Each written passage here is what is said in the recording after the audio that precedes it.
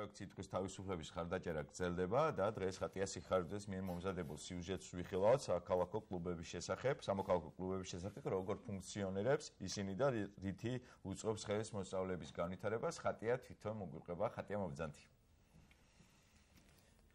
ხატია საღამო მშვიდობისა, მოკლედ როგორც ვიცით, ჩვენ გაქვს სიუჟეტი მომზადებული, მაგრამ სანამ უშუალოდ სიუჟეტზე მივიდოდეთ, საინტერესოა, რატომ დაინტერესდი ამ კონკრეტული თემით. მოგესალმებით, პირველ რიგში მივესალმებით ჩვენს მაყურებელს. რაც შეეხება ჩემს თემას, როდესაც ვემზადებოდი სიუჟეტისთვის, მოფიქრებული მქონდა რამდენიმე თემა, რომლებიც დაკავშირებული იყო კონკრეტულ პრობლემებთან. თუმცა საბოლოო ჯამში რატომღაც გადავწყვიტე, რომ მაყურებლისთვის მიმეწოდებინა რაღაც დადებითი და სასიამოვნო ინფორმაცია. შესაბამისად, ჩემი სიუჟეტის თემა არის სამოქალაქო კლუბების საქმიანობა.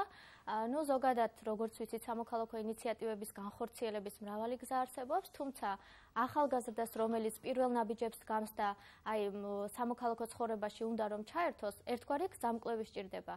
ამიტომ დავინტერესდი სკოლები რამდენად უდგას გვერდით ასეთ მოსწავლეებს და გავეცნობით რამდენიმე სკოლის მაგალითს. საინტერესოა, რომელი სკოლები შეარჩიე და რა იყო ამ სკოლების შერჩევის პრინციპი, რატომ მან კონკრეტულად ეს სკოლები შეარჩია?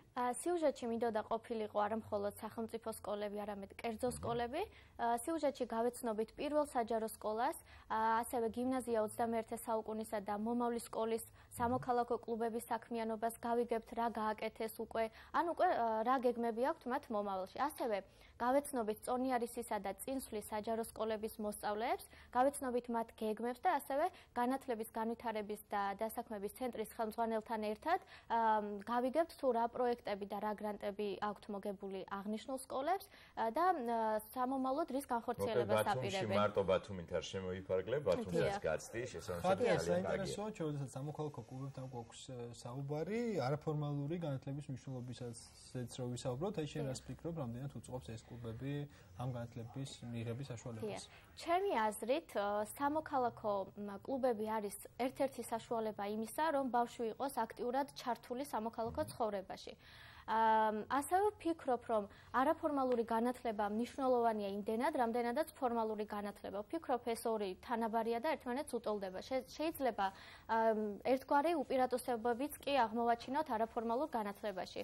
იმიტომ, რომ არაფორმალური განათლება აძლევს ადამიანს ისეთ უნარჩვევებს, რასაც ვერ ვღებულობთ ჩვენ საგანმანათლებლო დაწესებულებებში სწავლისას, თუმცა სამწუხაროდ არის სკოლები, რომლებიც ნაკლებად უწყობს ხელს არაფორმალური განათლების მიღებაში და ალბათ ვფიქრობ ერთგვარი შიშის ფაქტორია მშობლებისგან და პედაგოგებისგან, რომ ბავშვი თუ ჩაერთვება რაღაც დამატებით აქტივობებში, ის ნაკლებ დროს დაუთმობს, გაკვეთილებს და ისეთი კარგი მოსწავლე აღარ იქნება, როგორიც იყო. თუმცა ჩემი სუბიექტური აზრით სხვაგვარად ვფიქრობ, ბავშვი თუ პრაქტიკულად არ ჩაერთო სამოქალაქო ცხოვრებაში და არ შეაწუხა თუნდაც გარემოს დაბინძურებამ და პრაქტიკულად არ მიიღო მონაწილეობა ამ საქმიანობაში, ვფიქრობ, მას მით უფრო არ დაინტერესებს თეორიულად რა წერია მაგალითად ისტორიის წიგნში, გარკვეულ მმართველობის შესახებ ან გეოგრაფიის წიგნში რაღაც ღარის დაბინძურებაზე. საინტერესოა, როდესაც თქვენ ხართ ხოლმე ჩვენი სტუმრები, ყოველთვის როდესაც სიუჟეტის მომზადების პროცესში ხართ, რაღაცა მოლოდინები გაქოლმე, რაღაც აი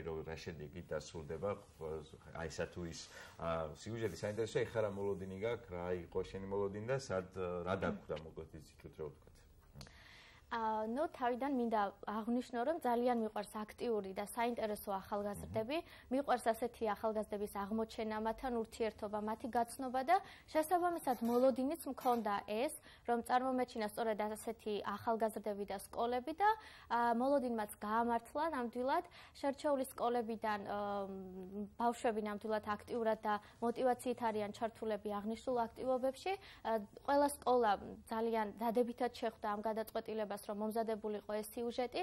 დიდი მადლობა მინდა მათ გადავუხადო ჩვენთან თანამშრომლობისთვის, წარმატებები ვუსურვო მათ და ასეთი აქტიური ცხოვრება ქონოდეთ უნდა. დიახ, ძალიან დიდი მადლობა ხატია, ერთსაც დავამატებდი მე, ჩვენ დროს როდესაც მე სკოლაში ვსწავლობდი, ვიყავი სამოქალაქო, ასე ვთქვათ, კლუბის წევრი.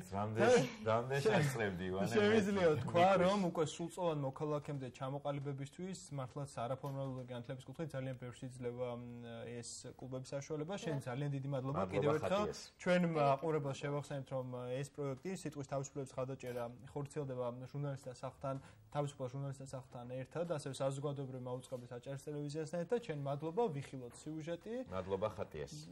ნახოთ სიუჟეტი.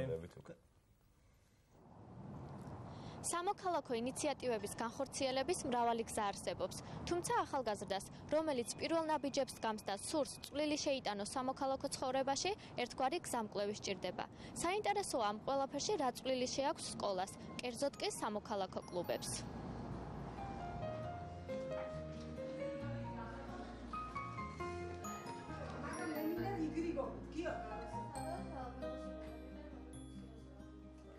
პირველ წელსვე მოვიგეთ მცირე საგრანტო კონკურსი სკოლისთვის, რომელსაც ერქვა მე მსურს ჯანსაღი ცხოვრება. მეორე საგრანტო კონკურსი, რომელიც ჩვენმა სკოლამ მოიგო, შექმენი განავითარი აწარმოე, რომელიც ითვალისწინებდა დღის ცენტრთან ერთად თანამშრომლობას და მუშაობას და მე მინდა გაჩვენოთ ჩემი მოსწავლეების და იმ დღის ცენტრის ბავშვების ხელით შექმნილი ხელნაკეთი ნივთები, რომელიც ჩვენ შემდეგ გამოვფინეთ, გასაყიდად და იქედან შემოსული თანხა ისევ იმ პროექტში დაბრუნდა.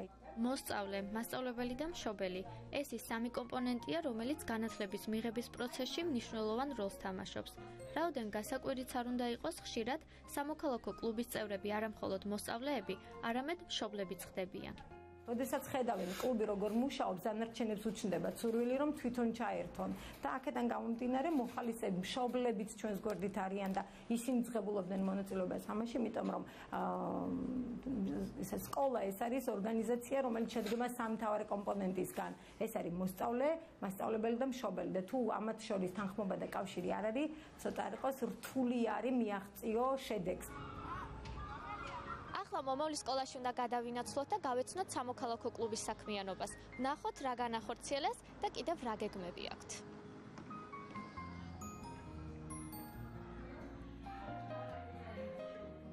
ეს იმიტირებული სასამართლო პროცესი ქალაქ ბათუმის სასამართლოში, იმიტირებული საპარლამენტო არჩევნები, გარემოს დაცვის დღესთან დაკავშირებით 22 ოქტომბერს ჩვენ დავასუფთავეთ ბათუმის სასაზღვრო სანაპირო ზოლი. მინი პრეზენტაციებს ვაწყობთ ძალიან ხშირად. მინი პრეზენტაცია სულ ახლახანს იყო დაკავშირებული ძალადობის პრევენციასთან, რომელიც მოსწავლეებმა საკმაოდ საინტერესოდ წარმოაჩინეს, მათი თვალით დანახული ძალადობა.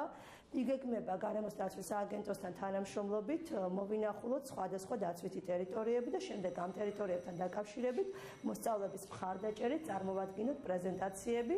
სკოლა პიროვნების განვითარების პროცესში ერთ-ერთი მნიშვნელოვანი ფაქტორია. ის არა მხოლოდ საგნების ათვისებას, არამედ ღირებულებების ჩამოყალიბებას უნდა უწყობდეს ხელს. სამოქალაქო კლუბისა და დირექტორების ხელშეწყობის გარეშე შედეგის მიღება რთულია. დიდი ღირებულება გვაბარია, ეს არის მომავალი თაობის აღზრდა და ესენი ჩვენი მომავალი არიან და ყველა სკოლამ როგორც აკეთებენ, რა თქმა უნდა, დიდი ხელშეწყობა უნდა გააკეთოს იმისთვის, რომ კლუბი, რომელსაც სამოქალაქო განათლების კლუბი ქვია, აქტიურად ფუნქციონირებდეს ნებისმიერ სკოლაში. განვიხილეთ ძალიან ბევრი საკითხი, მინი პრეზენტაციები, თეატრალური წარმოდგენები მოვაწყოთ და ყველა ერთად შევთანხმდით ასეთ რამაზე, რომ მისია, რომელიც ჩვენ სკოლას ემსახურება, ეს არის ღირებულებების მქონე ახალგაზრდების აღზრდა, რომელსაც მართლაც განვითარებული ექნება უნარჩვევები იმისა, რომ თავიანთი სიტყვა თქვან 21 საუკუნეში და ადგილი დაიმკვიდრონ და ჩვენი ქვეყნის სადავეებთან იდგნენ და კეთილგანწყობილი გარემო აუცილებლად უნდა შეცვალონ და ეს კლუბი ამას ემსახურება საკმაოდ აქტიურად. ჩვენ ახლა პირველი საჯარო სკოლის სამოქალაქო კლუბს გავეცნობით. საინტერესოა მათი გეგმები და აქტივობები. მე შევუერთდები ახლა მათ საქმიანობას.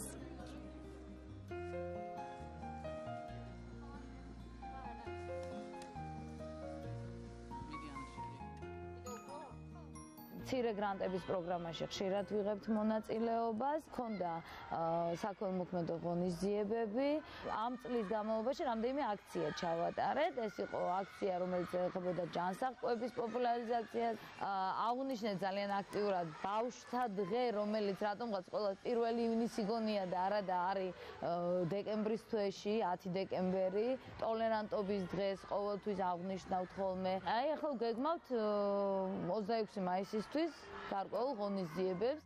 2010 წელს საქართველოში დაიწყო სამოქალაქო განათლებისა და პედაგოგთა გადამზადების პროგრამა, რომელსაც ახორციელებს ორგანიზაცია PH International USAID-ის დაფინანსებით. მომავლის თაობა ერთ-ერთია იმ პროგრამებს შორის, რომელში მონაწილეობა და გრანტის მოპოვება ყველა სკოლას შეუძლია. ძალიან მნიშვნელოვანია, რომ ჩატარდა მცირე საგრანტო კონკურსი და ძალიან ბევრმა სკოლამ მიიღო მონაწილეობა. კონკურსი იყო ძალიან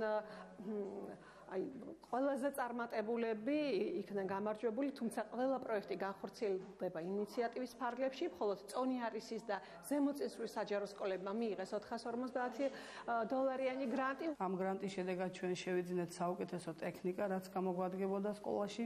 აგრეთვე მოკლე დროში დაგეგმილი გვაქვს ძალიან დიდი გრანდიოზული პროგრამა პროექტი ნაადრევ ქორწინებასთან დაკავშირებით. წონიარისისა და წინსვლის საჯარო სკოლების სამოქალაქო კლუბები ამ პროგრამის გამარჯვებულები არიან.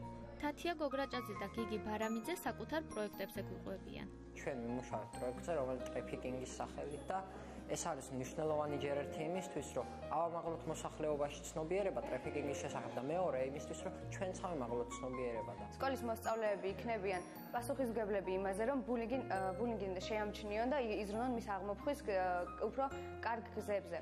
საინტერესოა, რას ურთ თავად სამოქალაქო კლუბის წევრებს, რას ურჩევენ ისინი თანატოლებს, რა შედეგი მიიღეს კლუბში ყოფნით და ზოგადად, რატომ უნდა ვიყოთ სამოქალაქო კლუბის წევრები. უფრო მეტად ჩართულები იყვნენ თავიანთი ქალაქის ცხოვრებაში. ჩვენ გვინდა რომ მქონდეს სუფთა ქალაქი და მე მოუწოდე ჩვენ თანატოლებს, რომ უფრო იყვნენ აქტიური და შეეცადონ რომ თავით ქალაქს მოუფრთხილდნენ. არ შერწყოს საკუთარი აზრის დაფიქსირება და თუ კი რაიმე ახალი იდეის განხორციელება მოუნდებათ, პირველ რიგში თავიანთ სკოლებში არსებულ სამოქალაქო განათლების კლუბებს მიმართონ. შემოუერთდნენ ჩვენს კლუბს აუცილებლად, რადგან აქ ყველაფერია სიხარულიც, სიყვარულიც და შეუძლიათ რომ უფრო გახსნილები იყვნენ და თამამად გამოთქვან თავიანთი აზრი. როდესაც ჩაერთვები, როდესაც ნახავ რა არის, როგორ არის, უფრო მოგინდება და უფრო სტიმულს მოგცემს ეს ყველაფერი სამომავლო ცხოვრებაში და დიდი მომავალი ცხოვრებისთვის უფრო დიდ გამოცდილებას. ამ კლუბებში მაქსიმალურად ჩაერთონ, იმიტომ რომ ეს არის საშუალება თავის წარმოჩენის. ძალიან დიდ საშუალებას იძლევა იმისა, რომ ადამიანმა ყველა ის შესაძლებლობები, რომლებიც თვითონ გააჩნია, წარმოაჩინოს ყველა მხრივ და დაანახოს საზოგადოებას. უფრო მეტ დროს თუ დავუთვალოთ არაფორმალურ განათლებას უკეთესი იქნება, ვიზრუნებთ ჩვენს გარემოზე, ჩვენს სიცოცხლეზე ბოლო-ბოლო და ჩვენს შთამომავლობაზე და მაქსიმალურად ბევრს გავაკეთებთ ამისათვის.